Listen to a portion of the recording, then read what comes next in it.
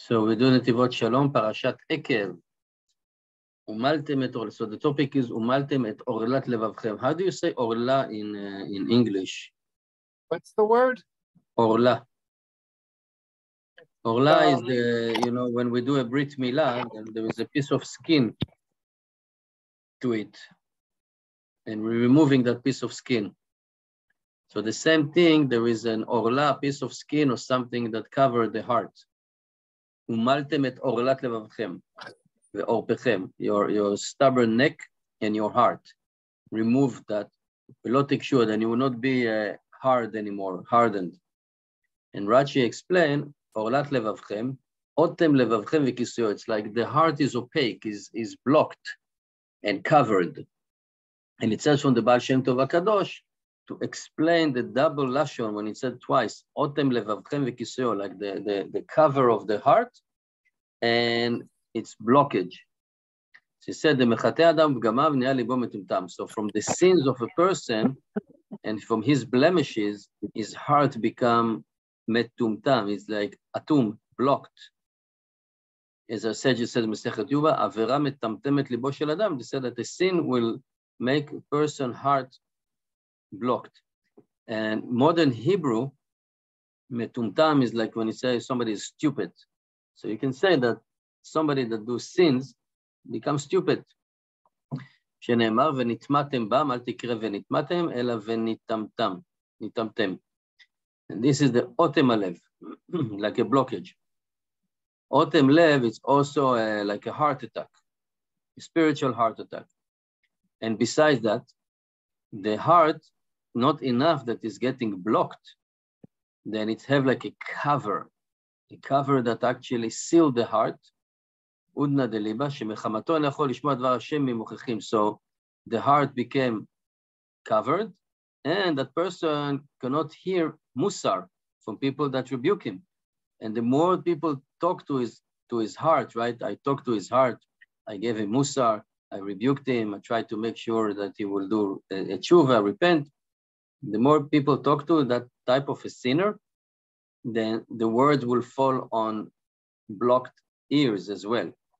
Because when the heart is covered and when the heart is blocked, then he doesn't accept, doesn't internalize, doesn't hear anything that people talking to him about musar.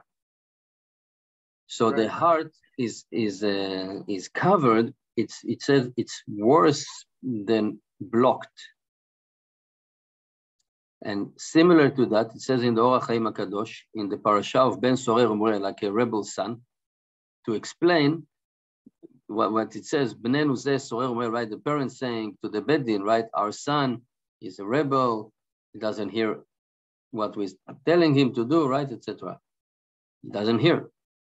It says, maybe, right? Sheba La'ir, it kind of like to explain here that when a person is crowning, making the evil inclination to his king, then he says, then it is taking from him the knowledge and knowing about Hashem, and the hearing is become in him hearing impaired from musar, because the evil inclination is standing literally on the heart and preventing from words to come to his soul.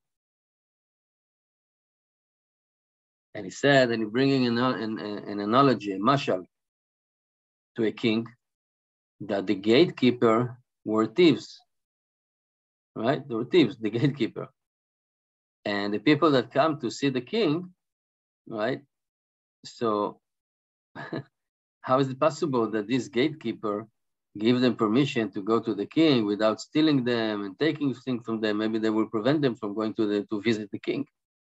And that's why the parents said, "Eno shomea bekolol." He doesn't hear our voices, right? Not literally the voices, but what the parents are asking him to do or not to do, because he became hearing impaired because the evil inclination. And also we can add more in the explanation of his holy words of the Orach Chaim HaKadosh. Said, so a Jew, even after his sin, he still have a part of Hashem within him. ורק אם ייכנס בלבבו, and only if it will penetrate to his heart, the rebuke and the musar, right, the tochachot, they will like making a revolution in his soul, and then he will be able to repent. And furthermore, right, the evil inclination actually is trying harder not to let the words of Hashem and the musar to go into his soul and his heart. Because these words can actually create a revolution, right? The person can actually repent and do tshuva. And he said, Or HaChaim HaKadosh, that the evil inclination is like this despised gatekeeper that doesn't let the right one to get in, doesn't let the right word to get in. Because he knows that by doing that, he will be removed, right? He will be removed. To be removed from what? From his position, the evil inclination Oh, that is right. blocking the heart. Because if he will let the word to come in, then the person will repent, he do tshuva, he will fight the evil inclination. Oh, evil inclination. Oh, he'll okay. Yeah, he's talking here about the spiritual thing, but actually it's a real physical, it's a reality, because somebody's sin, then the evil inclination is getting stronger, and he's blocking his heart, and then he's covering the heart. And many times you can see people that are very intelligent, they even learn Torah, but they don't keep Torah mitzvot. So there's nothing to do with being wise, smart, just become opaque, he's blocked.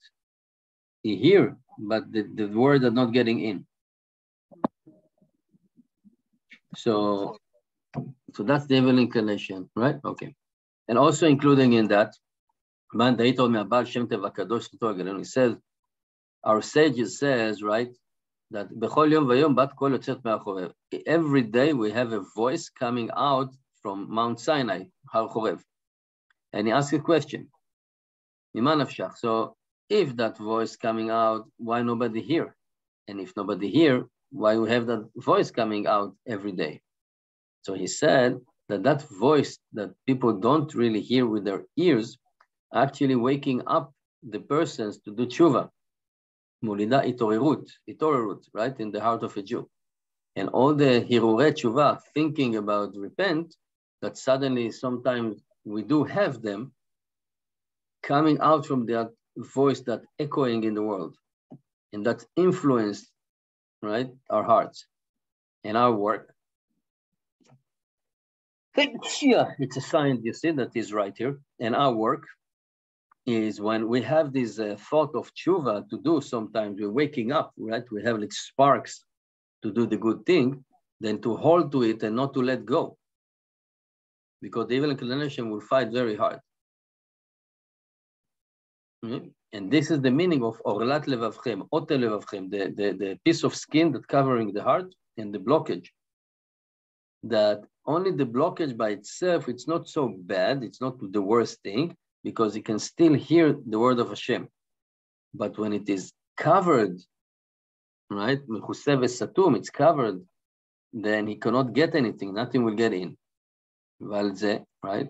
And he says, and therefore it says, the same way we need to do a brit milah and to remove the piece of skin, we need to do it to the heart. Not really to open the chest and take out, but again, spiritually. Right? So because the same way that we have the flash orla of the brit milah, because as long as the Jew doesn't have a brit milah, it's called arel, right? Is not allowed to do many things that Jews are allowed to do. You cannot eat korban pesach and many other things.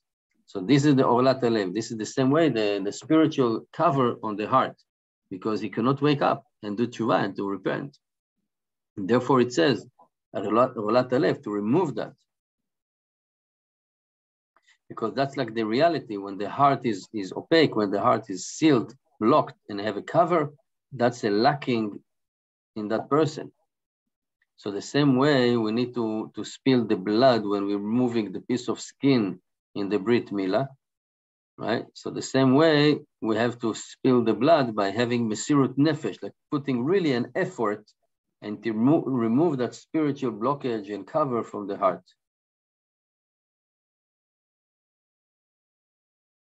And it says sometimes, right, it's happening that we have our heart blocked and we don't feel Hashem.